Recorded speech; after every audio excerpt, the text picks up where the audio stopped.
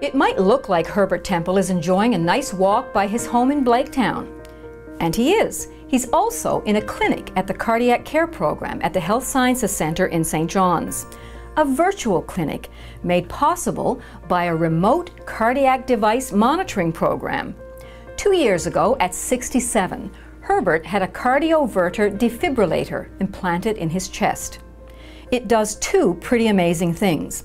It can shock his heart back to a normal rhythm if necessary, and it can also transmit data on what's happening to his heart to a portable monitor that he keeps close at hand. That data is then sent to the Cardiac Care Program in St. John's and monitored daily. For Herbert and his wife Lulu, it's meant a new lease on life. I can do a lot more walking, and I feel more energy. And when I just had the two wire there, I guess one side of my heart wasn't working, and I couldn't do so much. I couldn't even walk down the backyard and walk back up again. But now I can run down there and run back. Dr. Sean Connors is the cardiologist who implants the defibrillators in his patients. Since the service was introduced a year ago, close to 500 cardiac patients have had the procedure at Eastern Health, close to half the patients in the program. Dr. Connors says the benefits are enormous. It's improved access because, as you can imagine, with the geographical challenges we have in our provinces, or in our province, that patients that live very remotely from this hospital can have access to the service, where in the past travel was very difficult. But not only that, the type of service we offer has improved in quality, we believe, because we've gone from one single observation when the patient comes to clinic to being able to watch how their device performs almost on a daily basis. Every morning, authorized staff members in cardiac care open the files on the remote monitor patients and get a full report on any worrisome cardiac activity. At any time, staff can program the computer to monitor an individual for specified periods.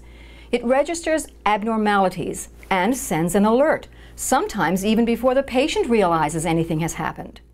I look at this as, here's a patient, they don't even have a symptom or a complaint yet. We've discovered a problem, we've addressed it before the patient even knows. Now, where else does that ever happen in healthcare? So we really feel lucky to be able to offer this service to our patients. Although we monitor them closely, what we have here in our virtual clinic is not a 911 service. If they feel unwell, they need to see their physician or go to the emergency room. That's always our overriding advice. Another clear benefit of the new service is that the physical clinic at the Health Sciences Center has more room and availability for patients who need to be seen face-to-face. We have patients from Nain, Happy Valley, Port aux Basques, Corner Brook, the West Coast, Central Newfoundland, the East Coast, the entire province. Every one of those appointments can now be replaced with a patient to come into our clinic that needs to be seen by a cardiologist or by the pacemaker nurses. We are probably replacing 1,000 inpatient appointments. For Herbert and Lulu Temple, the benefits are both simple and profound. The simple pleasure of enjoying their summer garden. The profound assurance of knowing Herbert's implanted cardiac device is ready to spring into action at a moment's notice, while also steadily feeding important information to his cardiac team. Once he got on the monitor, I'm not as, I guess I sleep easier because I know someone else is watching him. And if anything goes wrong, the monitor is going to pick it up. It all lends new meaning to the phrase, home is where the heart is.